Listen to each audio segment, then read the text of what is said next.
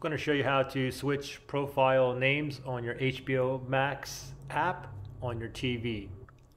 So first things, let me just go ahead and log in on one of them. I'll log into Verge here. So let's log in.